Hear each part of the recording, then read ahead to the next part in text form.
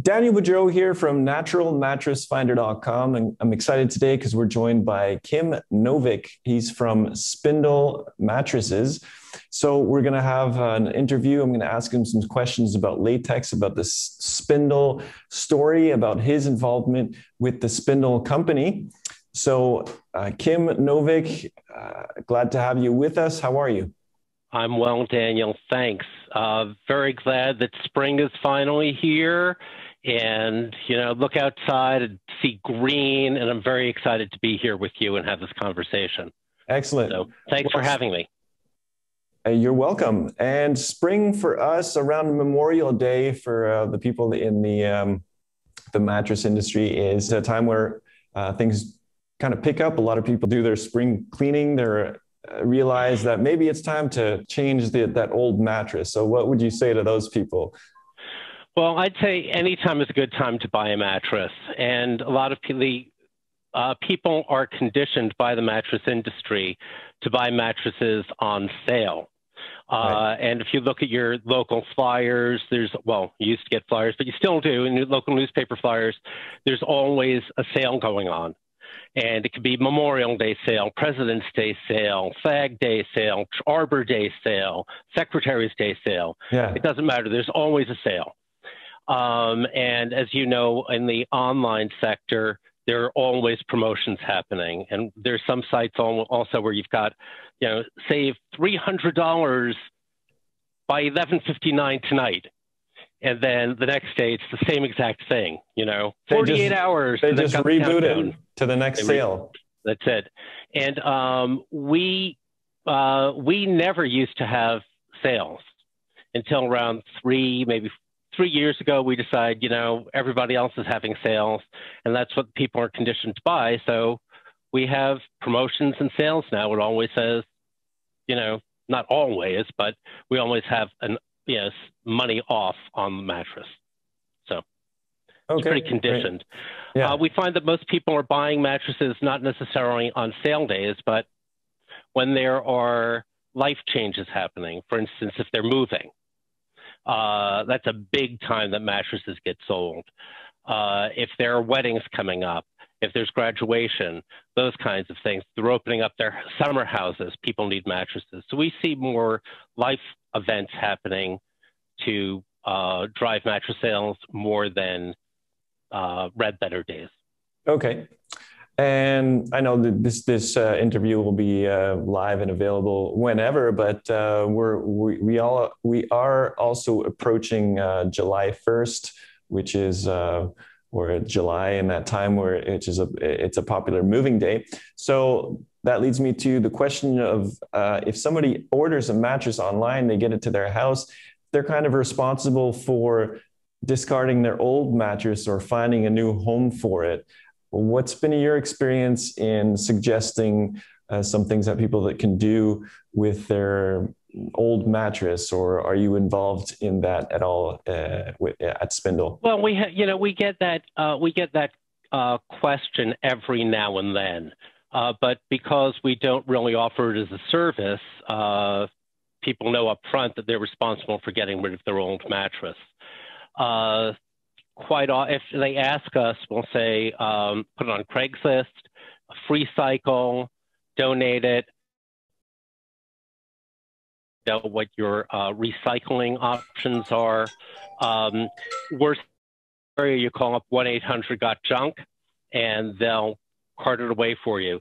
And paying someone $100 to cart your mattress away may seem like a lot of money, but it's still cheaper than going to the big box store and paying them to do it.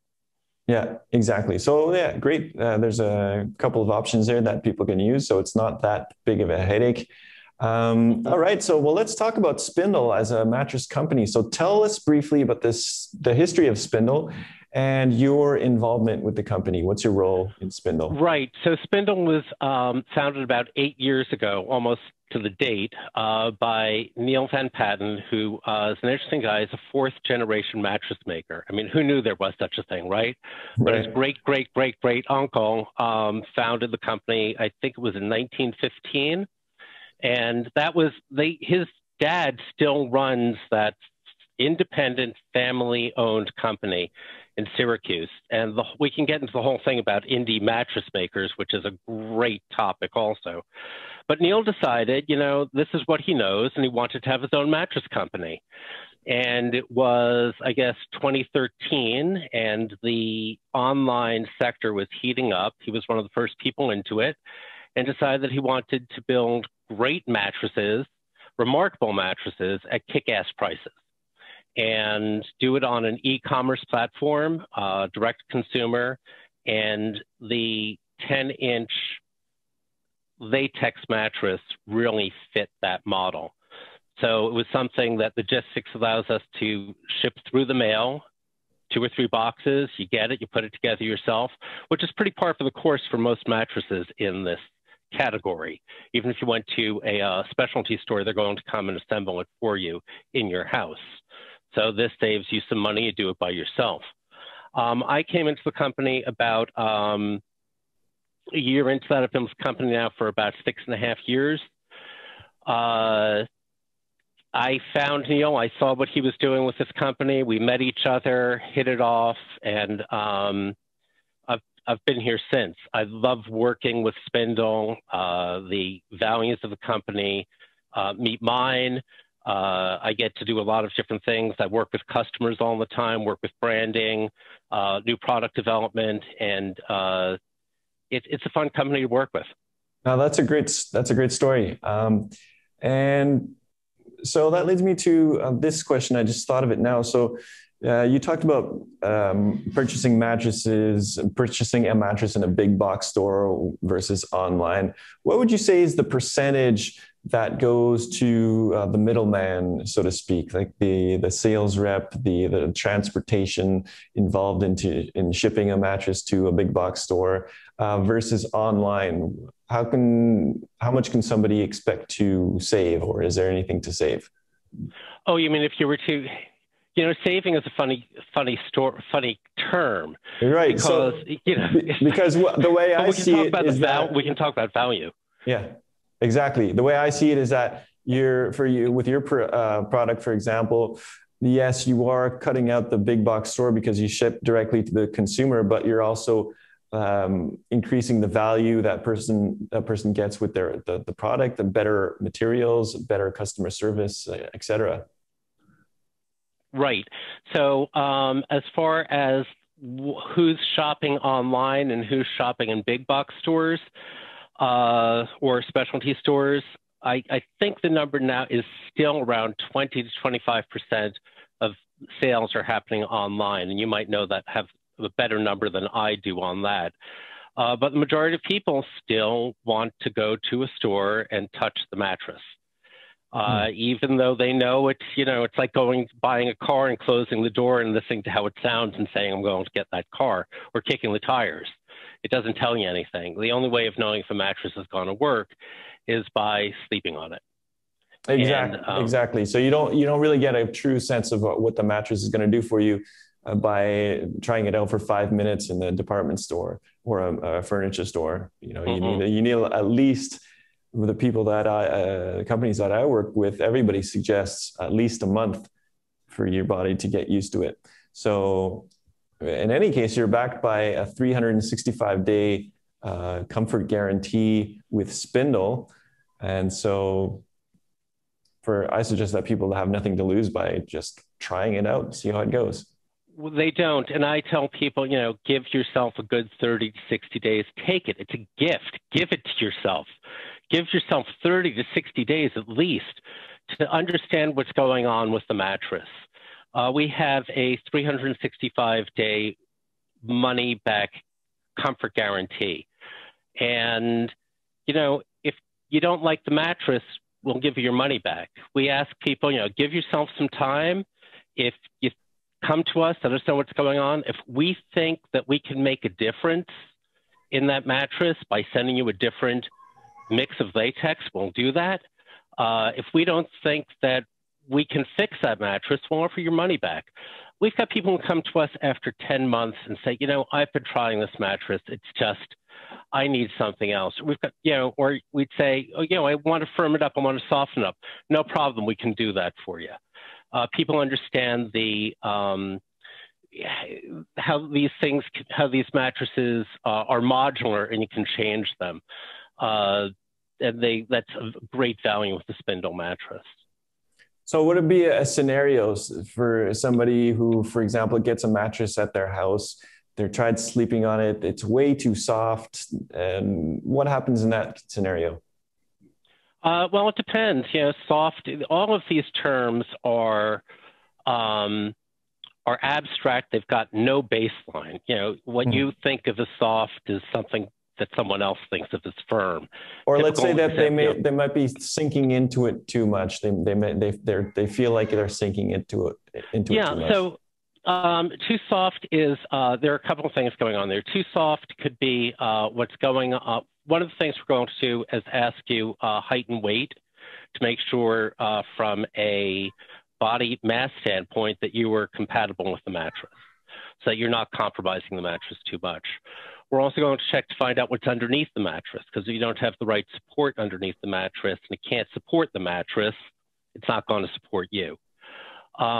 Making a latex mattress firmer is a lot easier than making it softer. So if we needed to make it firmer, we'd send you another layer of firm latex.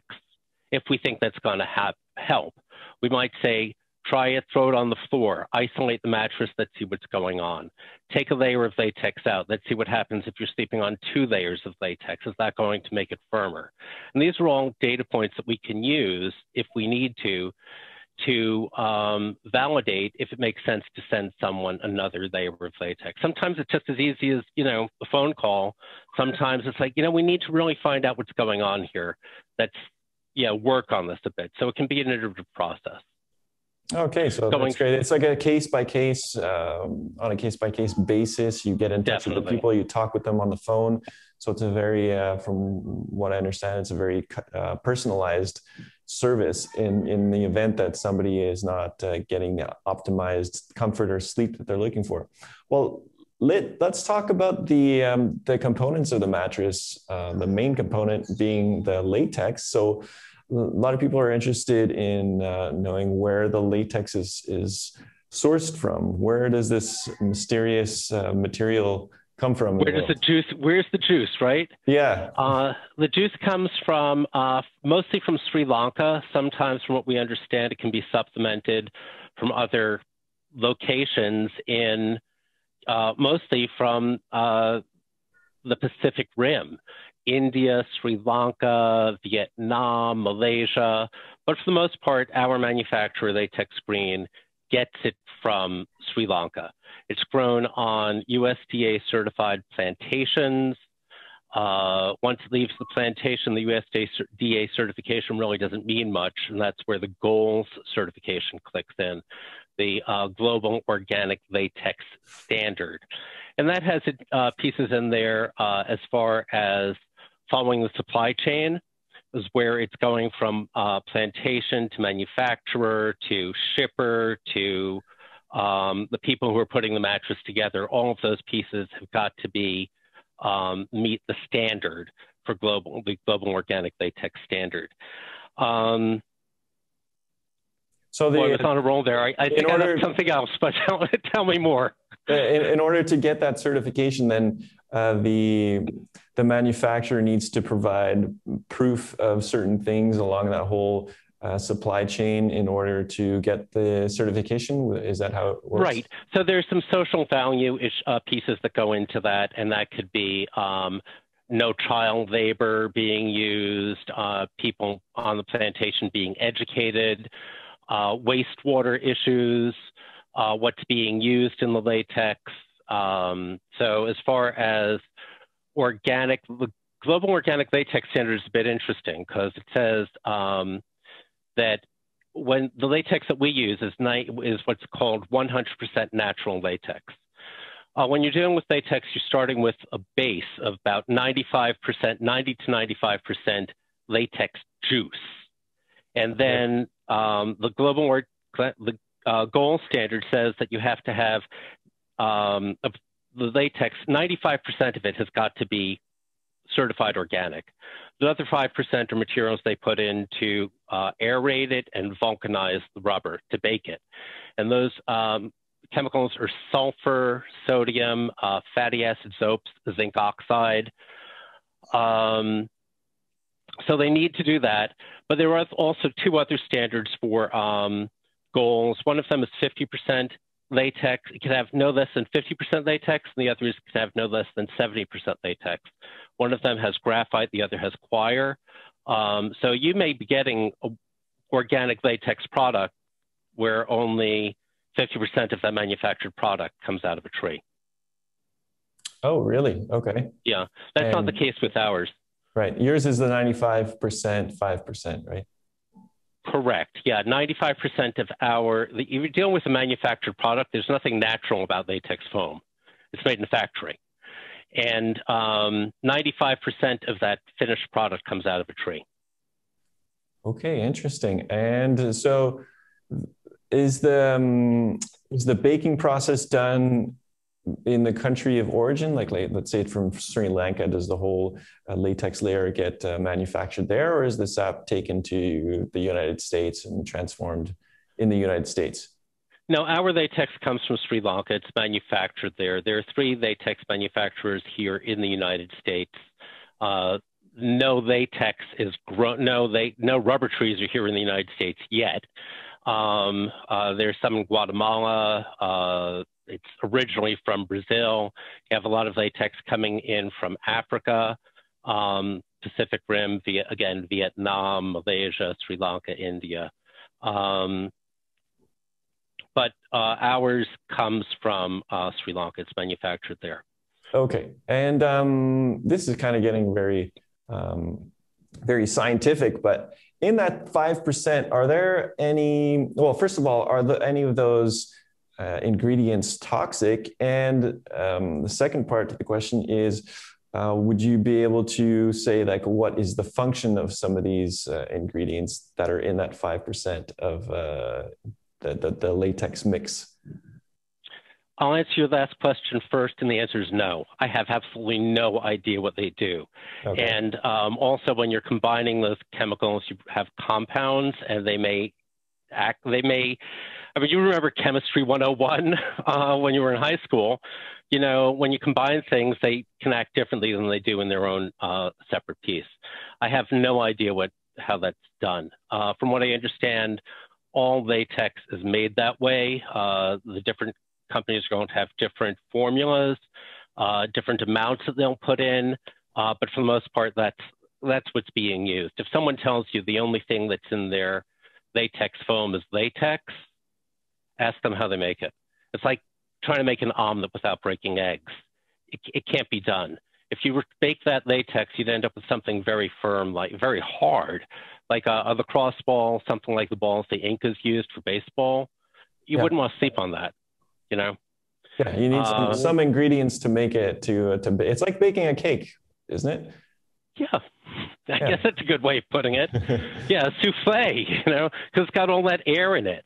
Yeah. You know, and then you got to do something to it. Yeah, so you got the flour, you add the eggs help aerate it. It might have some baking soda in there, and that's what you need to make the cake, or else you end up with a flat, hard piece of something that you don't want to eat. But yeah, Daniel, you know, I think you should go into the latex manufacturing business, man. There's opportunity there. Yeah. With your recipe, it would taste better. Yeah.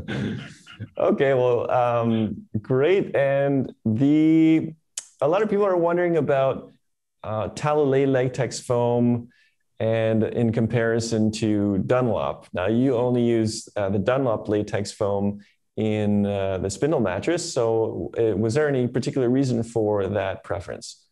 Originally, it had to do with supply chain. When Neil started the company, we looked at getting latex. I believe the company at the time was called Latex International. It's one of the manufacturers here in the United States, and they were going through reorganization at the time, and didn't feel comfortable that we'd be able to. If they went belly up, as a consumer, it wouldn't mean anything to you. You'd have your mattress. But if we were making latex out of that, if we were making beds out of that latex and they had happened to go under, we would have had to find another supplier. So we looked at using Vita Talalay coming in from Holland, which was a wonderful product. And again, we would have had to bring in containers full of that and warehouse it. We worked with Mountaintop Foam out of Pennsylvania, and they were making latex for us. But the main reason we didn't use Talalay is really supply chain issues. It's a good product.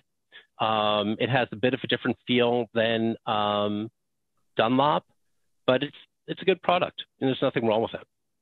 Okay. What I've seen from and the response I've heard from people is that it's the difference is subjective. I mean, some people might be able to tell the difference. Other people don't notice any difference. You might have had experience with the two. Yeah, we've done focus groups. So we did focus groups with Talalay. We've done it with polyurethane. We've done it with memory foam. We've done it with Dunlop. We did it with continuous pour Dunlop. The biggest differentiator is power of suggestion. So if someone doesn't know what's in a mattress, it doesn't necessarily influence their feel. If you tell them what's in it, then they start having an idea, oh, it feels like this, or I like this one more than that one. It's like Pinot Noir. If all you want to drink is Pinot Noir, if that's what you've been told, that's what you should be drinking. If you just want a good glass of red wine, it doesn't matter what's in that wine, just as long as it's good, you know? So it's, there are some, you know, Talalay aficionados and some Dunlop people, that's all they'll sleep on. Yeah. For the most part, a lot of the materials out there are very good.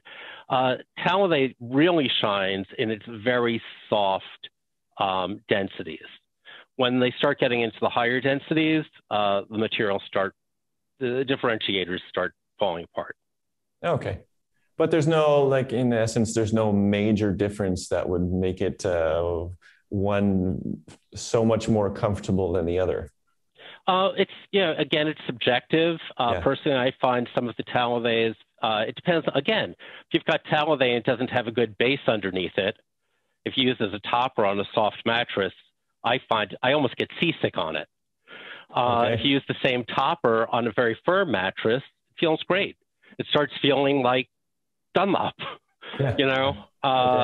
So we can say it's like from one product to the other, there's so many variations possible. It's hard to say one versus the other. Yeah, and there are some people really like the liveliness of Talalay. They like that springiness, you know? So yeah.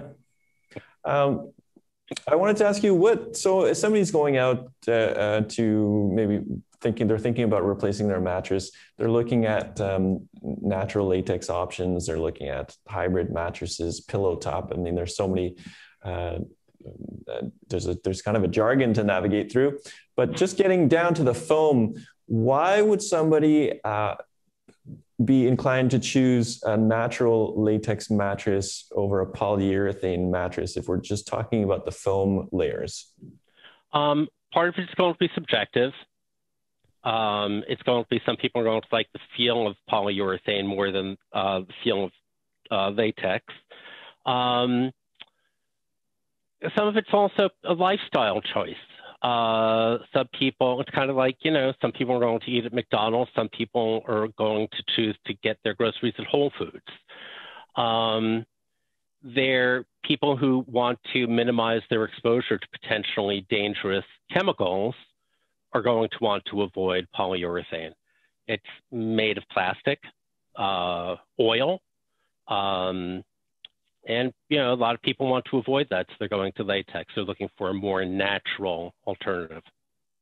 Okay, and also with the fire barrier, which is wool in the Spindle mattress, and versus a polyurethane mattress, it would be some kind of polyester fiber treated with fire retardant chemicals. And those might be detrimental to your health in the long term. It could be, or they often use a silica sock. So a sock that's made out of, silica embedded thread, and that's inert, so that's really not going to hurt you. But most of the people are coming from, there are still mattresses that are being made with lots of chemicals, and it's hard to find out what's in them. So play it safe and go to something that's, got more natural ingredients to it. Yeah, for sure. Let's see. The spindle mattress, it's an all latex mattress. So that means it doesn't have a coil layer, which Right. a traditional mattress would have. So what would you say to people who are maybe interested in the mattress, but they've always slept on a traditional mattress with a coil layer? Do they need it? Are they going to miss that bounce that's provided by the coil layer, or would they be satisfied on and comfortable on the spindle mattress? These are all subjective. They're subjective things. Yeah. The terms we use have absolutely no baseline. Soft, medium, firm. What do they mean? Again, they mean something different to you than they do to someone else. As far as springiness goes, the big advantage of going to an all foam mattress, latex, memory foam, is the motion transfer separation. And we won't lie to you, memory foam, latex is great at motion transfer separation. So if you and I are in bed together and you roll over, I'm not going to feel it. Memory foam is going to dampen that even more. Individually wrapped coils do it to a certain extent. The worst is a Bonnell coil. If you're in bed with someone and they roll over, you're going to feel it, chances are. Some people are very active in bed. Some people are very disturbed, even if someone just, rolls over once. Right. So if someone's looking for motion transfer separation issues, foam is definitely a great way to go. It's also, a subjective feel issue. Some people don't like the feel of springs. They just don't. Yeah. And they prefer the feeling of foam. So you would say to those people, just try it out. You have 365 days, right?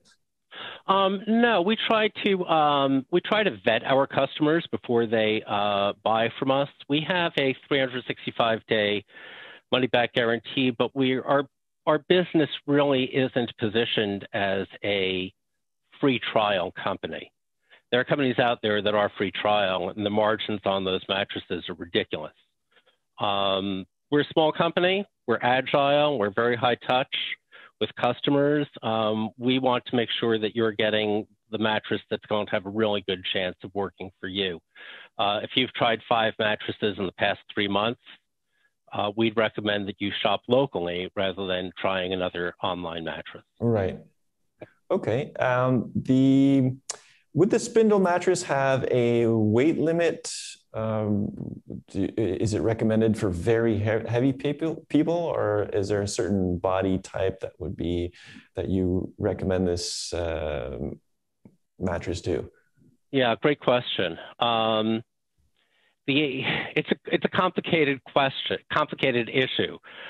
We find that we use BMI as a marker, as a conversation starter.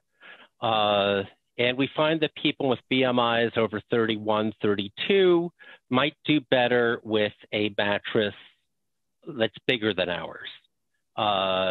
They might need a 13-inch foam mattress rather than a 10-inch foam mattress.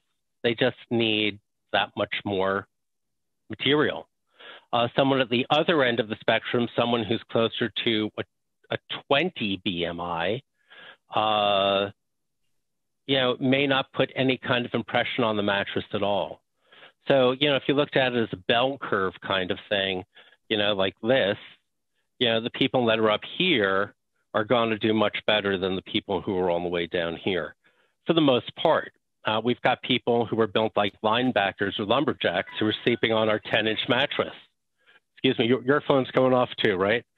So, who are sleeping on a 10-inch mattress and they're doing well. Other people need a lot more loft.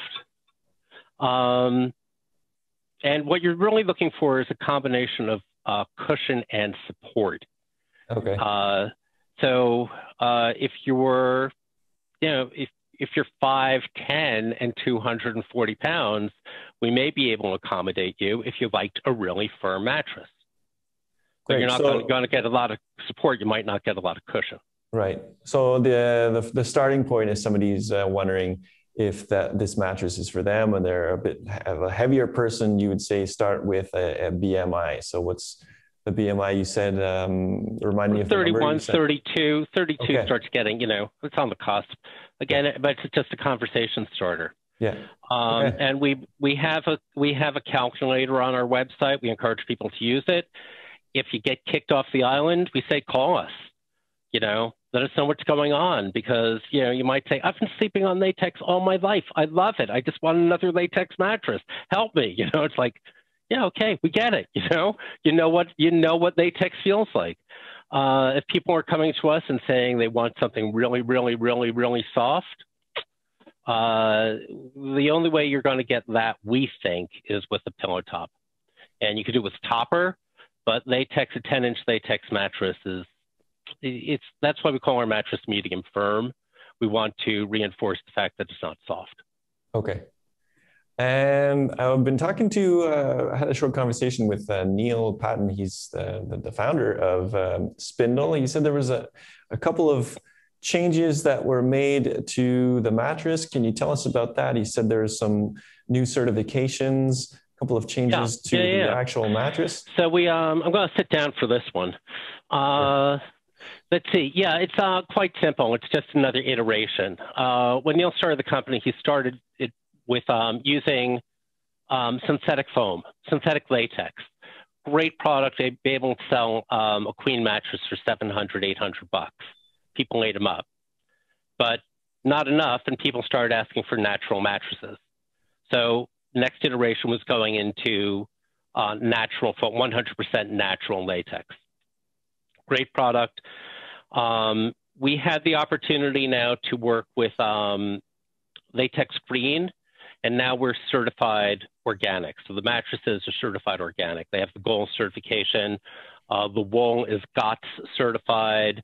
The cotton is GOTS certified, Global Organic Textile Standard. All of these standards, people call up and say, is your mattress organic? And if we say no, they hang up the phone. But these standards don't mean anything. The words don't mean anything unless you read the standards and you make sure that the standard meets your needs. I love reading those standards. They're really interesting, especially the ones that are annotated so you can understand what's going on. So yeah, the wool is now certified organic. The cotton was certified organic, and now the latex is certified organic. The mattress is basically the same. It's still cotton, wool, and latex. The wool, as you said earlier, is your flame barrier. There's a nylon zipper and there's a metal fob, on the trolley. That's the mattress. Oh, there's some polyester thread and there's also some Kevlar thread. You need the Kevlar thread in order to get the flame certification, because you have a tape around the edge of the mattress. When you poke it through, you're creating airspace. So the Kevlar is going to prevent that from happening if there's a fire. Well, great. This has been Mattress Education 101. It's like 302. Yeah. Well, excellent. Kim Novick from Spindle, it's been excellent talking to you. I'll be sure to keep in touch with you guys. If you want to check out some more details about the Spindle natural latex mattress, you can go to my website, naturalmattressfinder.com. Just type Spindle into the search bar. The page will come right up, and you can also compare the Spindle with other third-party certified natural latex mattresses. My name is Daniel Boudreau from naturalmattressfinder.com. Have a fantastic day, and I'll see you on the next video.